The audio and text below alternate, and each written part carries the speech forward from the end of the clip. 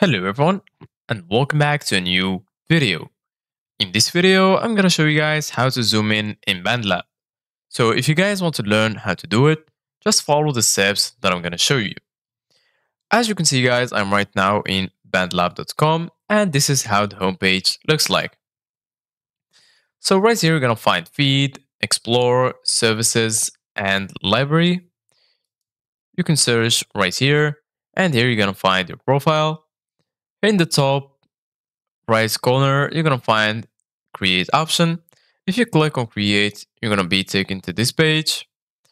So basically guys, right here, you're going to find all of the tools that you will need in order to make a project.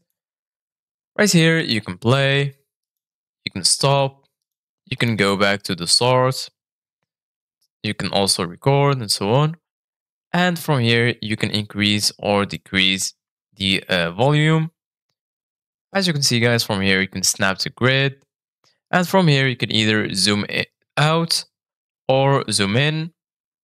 So for example, just choose the place that you want to zoom in, and then go right here and click on zoom in, and you're gonna be able to zoom in.